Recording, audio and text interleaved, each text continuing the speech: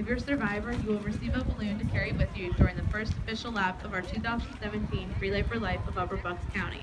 I ask that everyone else fan out around the track to cheer them on as they go by. Once all the survivors and caregivers have made it around the track, we will give direction to have a balloon release all together and signify the official start of team walking. So without further ado, please join me in celebrating on our honored guests, our cancer survivors and caregivers, who are our reason to celebrate as they walk their celebration lap of our 2017 American Cancer Society Relay for Life of Upper Bucks County. You inspire us with strength and courage when we celebrate you. You guys are the reason that we do that, and we're all inspiration to us all. Thank you to our survivors and caregivers who are here with us, and to all the relay participants for helping us getting things kicked off today. On the count of 3, we ask that all survivors release their balloons as the official signal that team walking is going to begin.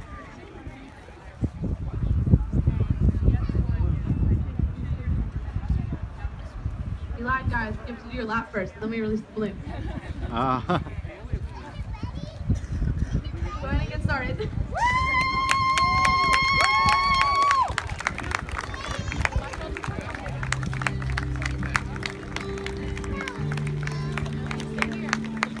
Would you dance if I asked you to please?